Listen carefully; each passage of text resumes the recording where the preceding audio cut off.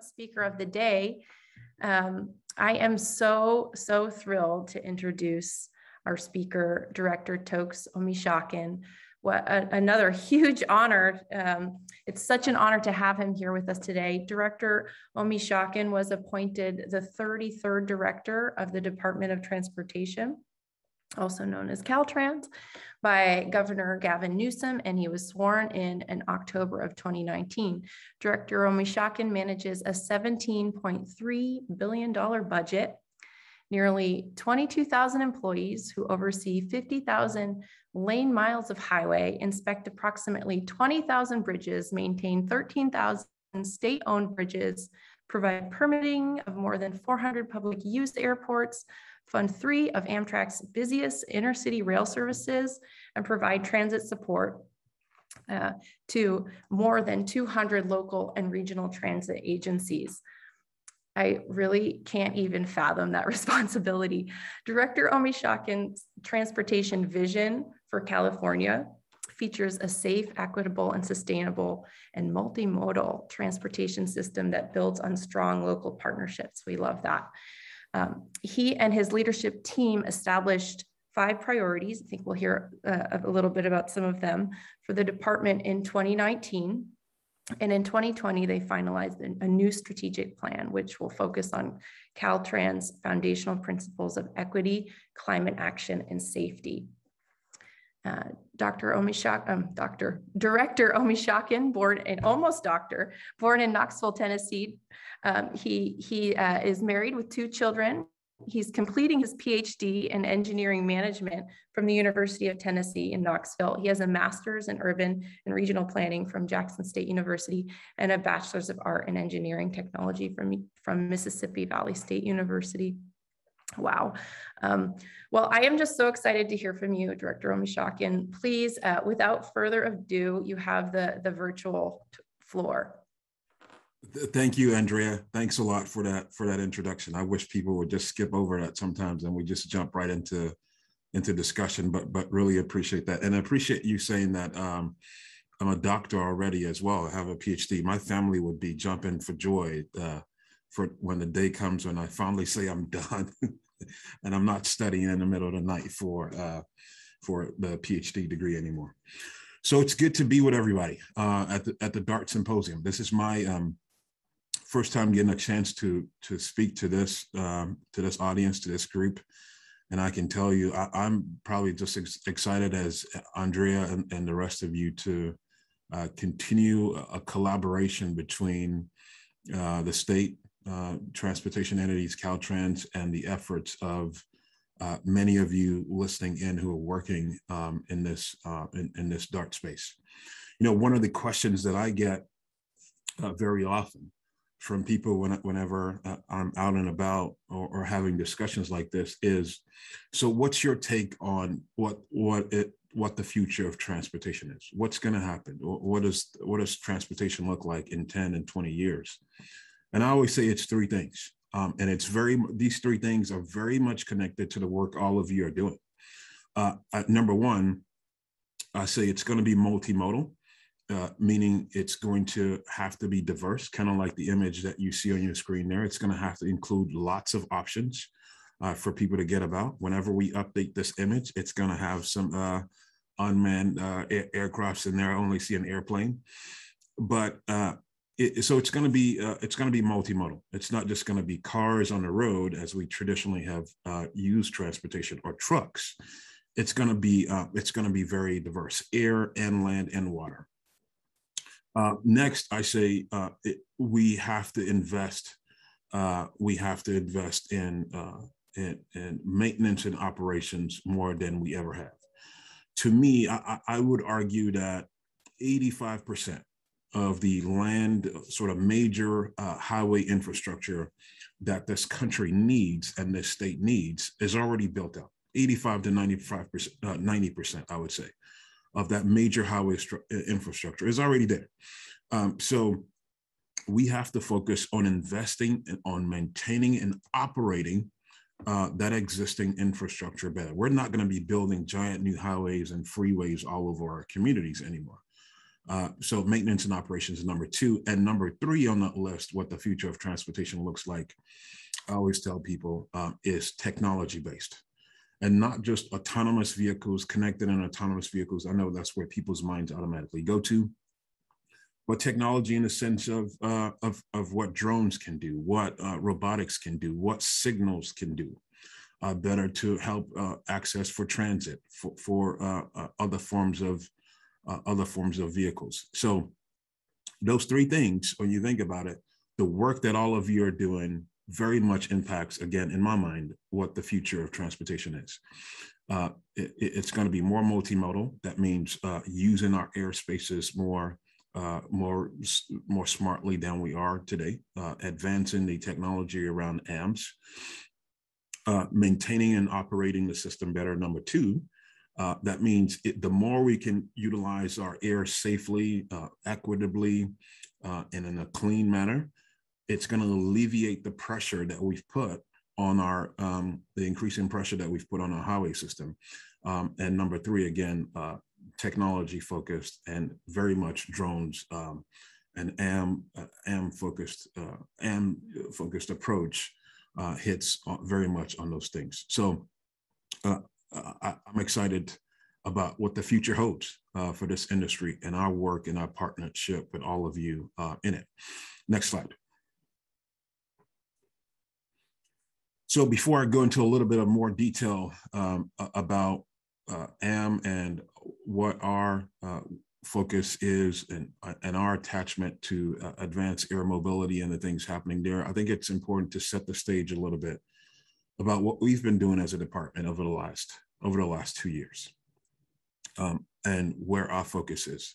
I overheard the last speaker before me, as you were asked that question, Andrea, I overheard him say how important what we do is for people. And I was really excited to hear him say that, because that's where we are as a department today. We're embracing this notion, this idea that even though we're an agency that's responsible for all those things that you mentioned, 50,000 miles of highways and partnering with more than 300 transit agencies, more than 250 airports, we partner with all those things. At the end of the day, all this work is about people, period. That's why we do what we do. So for an agency that's known for this massive amounts of infrastructure, to say, at the end of the day, what we really want to care about, what we care about, is improving the quality of life for people, helping people achieve the goals that they want to achieve in life, and live a better life, is what we're about. I think it's a new outlook. It shouldn't be earth-shattering, but it's definitely a new outlook for an agency that's so technically inclined and focused. So we've laid out 3 guiding principles to be able to achieve those goals for people in California. Number 1, equity, climate action, and safety. From an equity standpoint, without going through a lot of detail, I know there's been a lot of discussion in many arenas about this already. But from an equity standpoint, what we're hoping is that we can help people, regardless of their background, their ethnicity, their gender, their orientation, regardless of those things, their physical abilities, mental abilities, that we can help them get from place to place, whether it be to play, to work, to worship, wherever they're going, whatever they're trying to do, that we are a part of making a brighter future for them in this state. When it comes to climate action, I'll go into this a little bit more detail, but we've got tremendous challenges. As you can see, across the state, we're now averaging, over the last 3 years, we're averaging burning 2.5 million acres, 2.5 million acres, again, every single year in the state. That's more than the size of Delaware that we burn every year over the last 3 years. And finally, from a safety standpoint, our challenge there is immense. We unfortunately lose roughly 3,700 people on our transportation system every year. That's more than 10 people a day. At least 3 of those, or close to 3 of those people, are vulnerable users of the system, people who are walking, biking, and trying to get access to transit.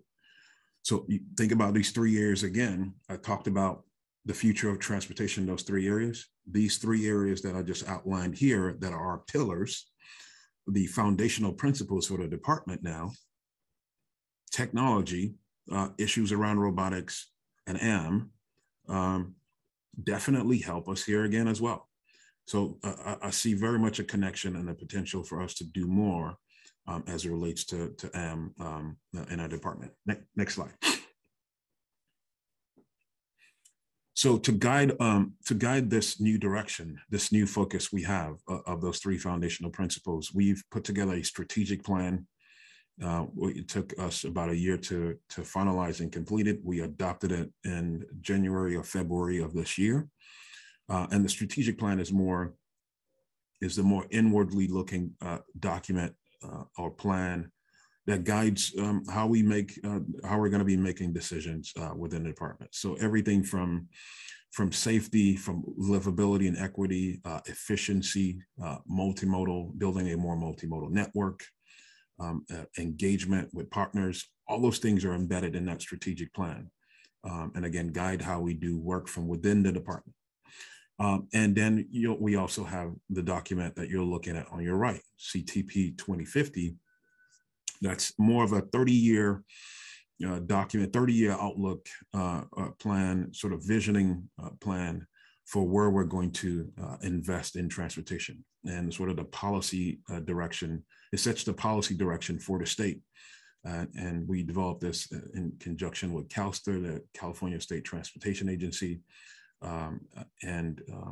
I see a question that popped up. Normally, I can't even see these questions, but it goes into a little bit more about just in general. We'll get to questions in a second, but it goes into our role in aviation, but doesn't go into. I don't think it goes into a lot of detail on AMS or UAMs a lot, but definitely addresses aeronautics, aviation, and drones.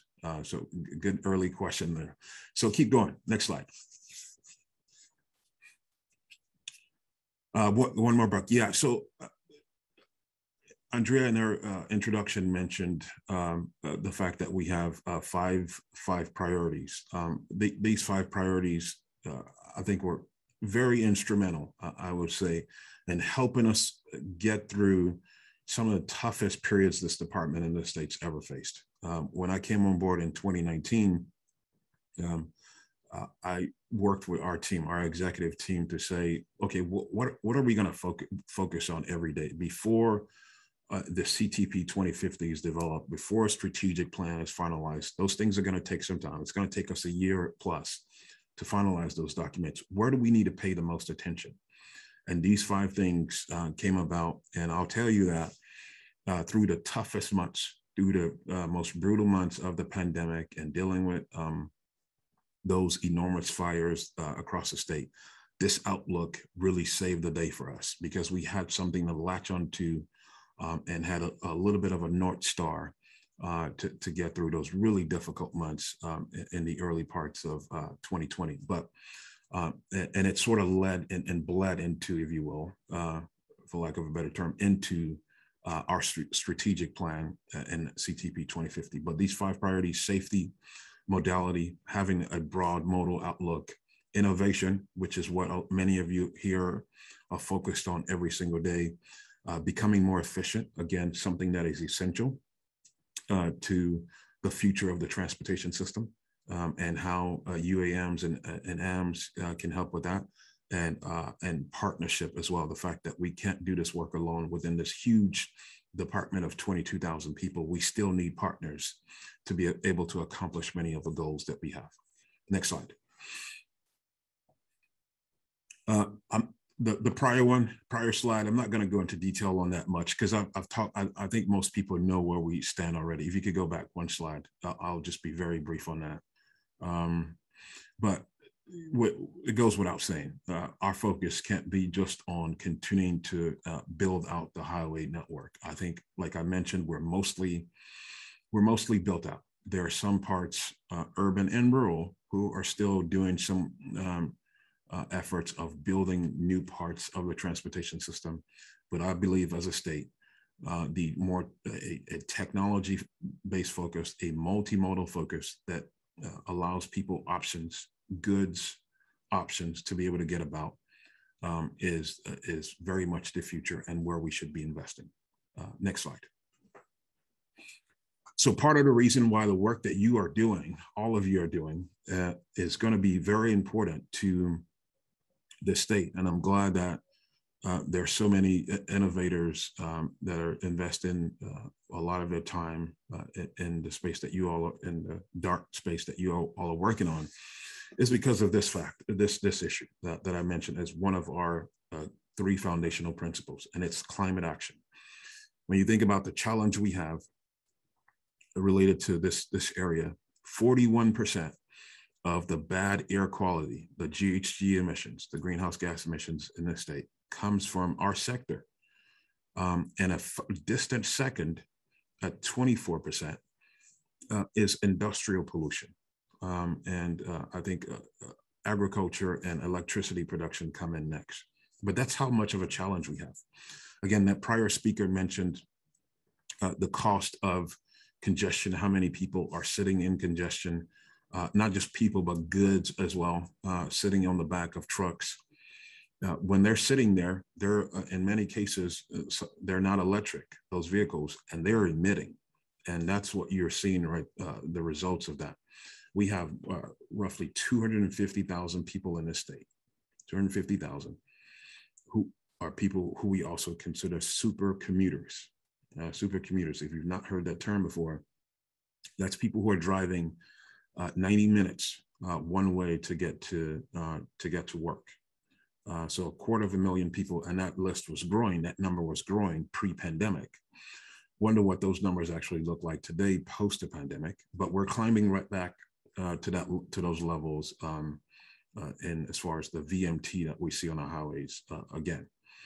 So we've got a major challenge. And again, the work that you're doing in this DART Symposium and in your different companies and organizations is going to really help us in being able to reduce this transportation challenge that we have as it relates to climate action. Next slide.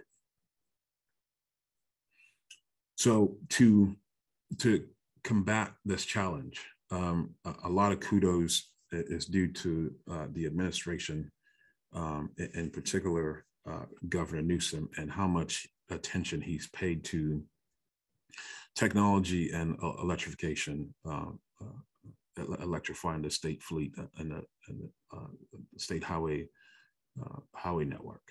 So in 2 consecutive climate weeks, in September of 2019 and in September of 2020, he released executive orders 1919, I believe was in the year 2019. Executive order 7920 was in the year 2020. And executive order 1919 focused on getting us to 40% less GHG than we had in levels than we had in 1990. So getting to 40% less than the GHG levels in 1990. And that by the year 2030, we will have 5 million zero emission vehicles on our highway system as a part of the transportation system in the state. So in a mere 9 years, we're 9 years away from needing to have 5 million. And for comparison's sakes, if you're wondering, to date in California, we've sold a little over 900,000 zero emission vehicles in the state. So we're more than 4 million vehicles away from reaching that goal. Executive Order 7920 that came out in Climate Week of 2020 set the goal by the year 2035. By the year 2035, every single vehicle manufactured and sold in California should be a ZEV, a zero emission vehicle. So we're 14 years away from that, less than 14 years now, or roughly 14 years away from that goal. Every single vehicle should be electric. So a lot of challenges lay ahead for us in this particular space, but increasingly, I believe the work that's happening in the urban air mobility space and AM space will pay dividends in this growth and work as well. Next slide. to get there, I think it's one thing to put in place executive orders and policies to get to that place where we want to have more electric vehicles across the state. But you can put all the policies in place that you want to. If you don't have funding to support it, resources to support it, you just are not going to get there. And much kudos again to the administration, our partners at CARB, the California Air Resources Board, and CEC, California Energy Commission. They're responsible for this graphic that you see, but just to hone in a little bit on it so you can see exactly the numbers as far as the investment that is planned to happen. The sixth line down, CVRP, you see that line. CVRP means Clean Vehicle Rebate Program. It has a line item there of a little over $500 million, $525 million over a 3-year period. This is key because as people look to purchase electric vehicles more, this is the incentive money that's going to help people with rebates and tax incentives to purchase more electric vehicles. Over the past 10 years, this particular figure was $100 million a year. And now it's all the way to roughly $170 million over the next 3 years. So a significant increase for the Clean Vehicle Rebate Program. If you're interested in this particular program, there's a little bit of a backlog. There's a 2-month backlog, but the team there is catching up. And if people apply for the CVRP program, I think within a 3-month period, they should be able to get their rebate through this program. And the next line down from that, just briefly, Clean Cars for All and Transportation Equity Program. Again, mentioned how important equity increasingly is to the state of California. $150 million program to start this year and transitions to $125 million over the next 2 years. Overall, the investment, $2.3 billion in increasing the ZEV network, zero emission network for the state of California. Next slide. Just quickly on this, and then I think it transitions to AMS next, but here's again sort of what the ZEV market looks like for California. It's the #1 export from our state, if you didn't know that, at a value of roughly $5.6 billion for the state. So #1 value in export. Chargers being installed across the state, 73 charging locations across the state. There are 34 manufacturers in California that are creating ZEV equipment, and grants and rebates now for low income people in California now goes all the way up to nearly $10,000, $9,500 in rebates. 64 models available, and it represents ZEVs now represent 9% of the entire vehicle sale market in California today, which is pretty incredible. That nearly 10% of every vehicle sold is an electric vehicle, and most of those vehicles are more technologically advanced than the regular ICE vehicles that most of us drive. All right, next slide. Innovation, again, I mentioned this already. The work that you guys are doing in the Bay Area and other parts of the state, I think is going to be so key to the future of transportation. I call California the innovation capital of the world.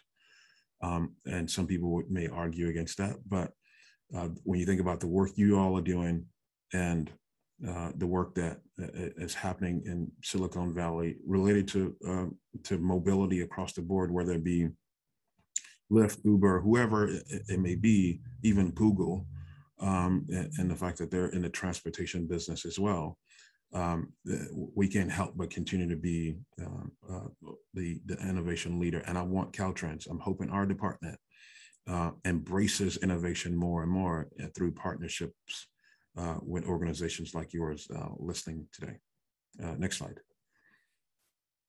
Connected and autonomous vehicles, again, I mentioned early on that it will be a significant part of the future of transportation. The growth that's happened here in this space, much of it has been led by Caltrans in California. We've been a catalyst in this space since the mid-1990s.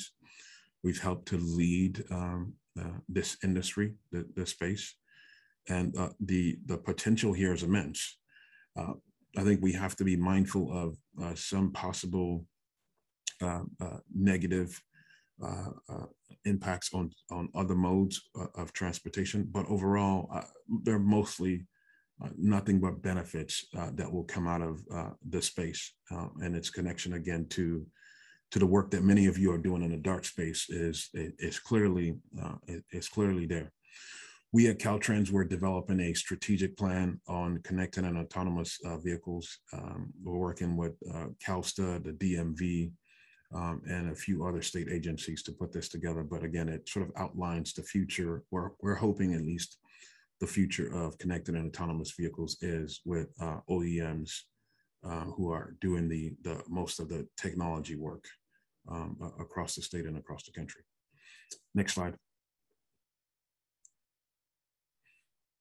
So TSMO is Transportation Systems Management and Operations. This is where, again, I think technology can play a significant role for us in the decisions we make at Caltrans on the surface transportation part. Increasingly, when you look at where the challenges are in mobility as it relates to congestion, a lot of it is not actual issues or things that are part of the system every day. They're sort of non-recurrent challenges that cause a lot of the problems that we have. So issues related to work zones, weather, accidents or crashes. That's a majority, actually, when we look at the data, a majority of the challenges we have related to congestion are in those places, are in those areas like work zones and crashes and things like that. The more we invest in technology to help us get through those sort of non-recurrent issues, I think the better off we're going to be in being efficient and delivering for people in this state. A lot of time gets spent on investing in in bottlenecks and things that are already set on the system. But again, technology is going to play a huge role in helping us to be able to get through those non-recurrent challenges. And TSMO, systems management and operations through technology, is going to be a big part of that future for us. Next slide. And again, this is what I already mentioned. I mentioned before. These are the things that are causing a lot of the challenges that we have on a transportation system. Well, some of the challenges, I should say, and issues related to incidents and weather and work zones. Those are the things that are causing a lot of challenges, and technology is going to play a key role in helping us to be able to get through, being able to get through that. Next slide. So AMS and advanced air mobility and what Caltrans is specifically doing in this space.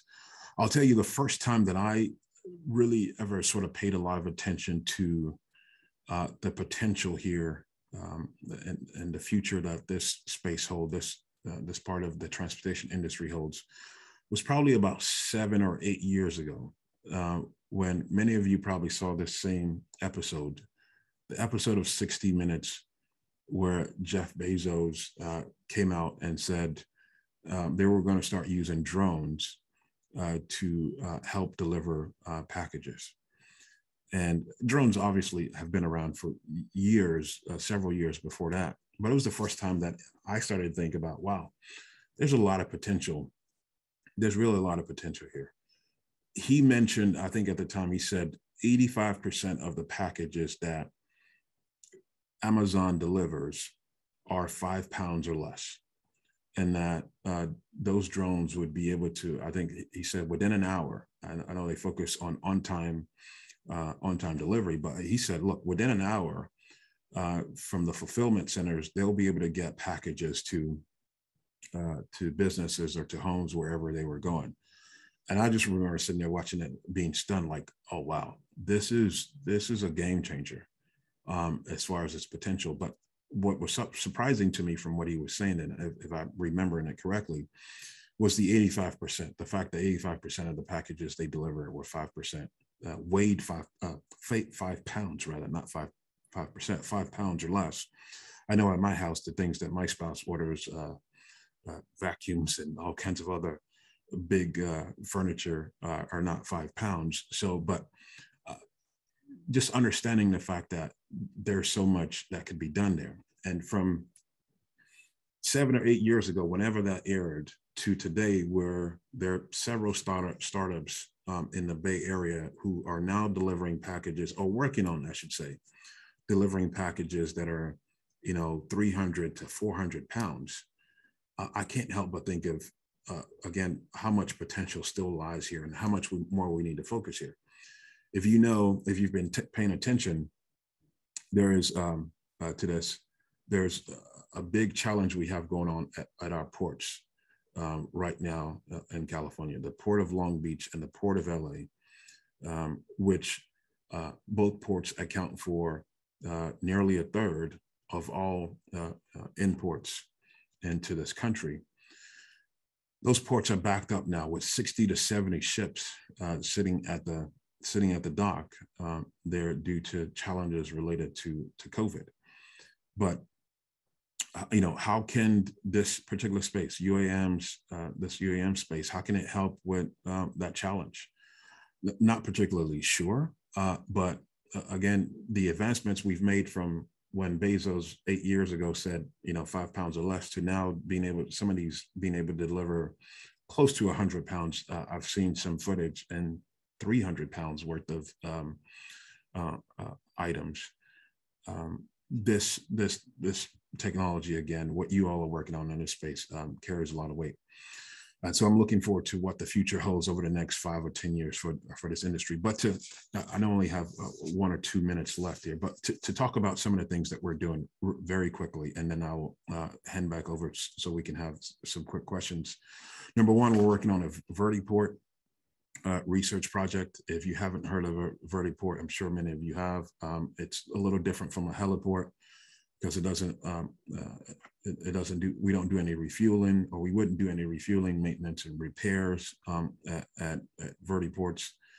But how vertiports will work into the overall land use landscape in the state, how it will connect to other multimodal transportation options, and other ground transportation is a big part of what this research, vertiport research project is focused on. We're also doing a digitization of airspace research project, where we're engaging many of you, probably experts in the industry, on best practices and guidelines to identify processes to approve airspace corridors for more AM travel. We're working on a symposium, another symposium similar to this, with many of you industry leaders, that will happen in San Francisco at SFO in August of next year. So a little bit less than a year from now. There's a symposium called The Future of Aviation, Advanced Air Mobility symposium that's going to happen. So we're working on that particular symposium. eVTOL is something else that many of you are very familiar with, that we're focused on as well, and how that technology will continue to help us contribute to the challenges that we have in the climate action space, including issues related to improving access, noise, traffic, and other traffic related costs that we already talked about. I know Joby, I think I saw one of the speakers earlier was from Joby. They already reached out and gave a presentation to our aviation and aeronautics department in the last few months. So thanks to them for that connection and partnership. And last slide very quickly, and I'll take some questions. I mentioned how important partnerships are to us at Caltrans. We can't achieve the things that we're hoping to achieve for the people of the state without connecting more with organizations, nonprofit, for-profit, communities, residents in this state. We can't do our work in a silo. I don't think we achieve any success by just doing the work that we do in this department. As big as it is, as influential as Caltrans is, I believe our true success comes when we create and build partnerships with organizations like yours. And so look forward to continuing to engage in that. I know many of you know some of the players in our aeronautics and aviation department, and they'll be glad to, and I'll be glad as well to continue to engage in this particular area, because it very much holds dividends for the future of the industry and for people. So thank you. If you're looking to reach me, my email is there, and also recently joined social media as well. So 2 ways to connect with me. Thank you, Andrea. Thank you so much. Wow, fantastic, Director Omishakin. Thank you so much. It was really incredibly interesting and really exciting to hear about the future of our state's transportation system, just in general, and how it relates to air mobility. I think we're all really excited to see where that all takes us. And we're a little bit out of time, but I did want to give folks an opportunity to ask a question or two. And, one question I had with respect to that last point in partnerships, earlier in your talk, you mentioned, executive orders and policies, and the funding resources to support these orders or policies to sort of help facilitate and make those changes. And, I'm wondering if you could highlight the value of partnerships, whether informal or formal, with industry with respect to your big goals and plans that you want to achieve, either in general, or maybe you could speak to the particular vertiport research project in terms of partnerships. If you could talk about sort of, what, the role of industry and maybe even academia and sort of your goals and making them and achieving them. Yeah, thanks for the question, Andrea. So again, I don't think we can get to the place we want to get to for transportation and for livability in this space, for livability in general, if we don't partner with many of you who are listening, whether you be in a for-profit, nonprofit, a research institution. I think that growth needs to, those connections and growth, that growth needs to happen. So when you think about, for example, the climate action goal that we have, we want to see GHG, greenhouse gas emissions, we want to see that decrease across the state. We want to see vehicle miles traveled decrease across the state. But we, Caltrans, we don't own and operate trucks, for example, which is a big part of the emissions challenge that we have in California. There are some, I mentioned before that a third of the freight that ends up across the country comes from those two ports down in SoCal, the Port of Long Beach and the Port of LA, the two busiest ports in this country. When those goods come in on a ship, there's in some cases transferred to rail on the Alameda corridor. In some cases, they're transferred to the back of trucks. And those trucks sometimes are headed to warehouses within the state, and sometimes they're headed to the East Coast out of the state. We don't own those trucks. We're not the freight industry, if you will. But if we want to achieve those climate related goals, which increasingly, again, we have a lot of goods moving about on rubber wheels. That's where 90% of the freight that happens in the state still moves about via truck. If that continues to be the case, we're going to have a hard time getting there. And the turnover to going electric for those trucks, it's going to take some time. It's going to take some time for those trucks to become fully, those 18-wheelers to become fully electric. So sitting down with industry leaders like, again, this symposium, like this DART symposium, sitting down and engaging research institutions about how air mobility and this form of air mobility, not just airplanes, can help with goods movement throughout the state, and potentially even people movement throughout the state is going to be key. I know, for example, in LA, as we get ready for the 2028 Olympics, Uber and Hyundai have been engaged in the city of LA on how to help people move about. And I know it's still 7 years away, but how to help people move about through air taxis when the Olympic comes. But those are the kind of partnerships that we're going to continue to need from the government space, partnering again with for-profit, nonprofit entities on where are the challenges you have as it relates to congestion, to climate issues, equity issues, and trying to come up with solutions beyond the traditional solutions that we go to. The traditional solution for us is if it's congested, let's figure out how to widen the road. We can't do that anymore. Those days are gone. And that's why your efforts in this industry through the private sector or nonprofit sector are going to be so important.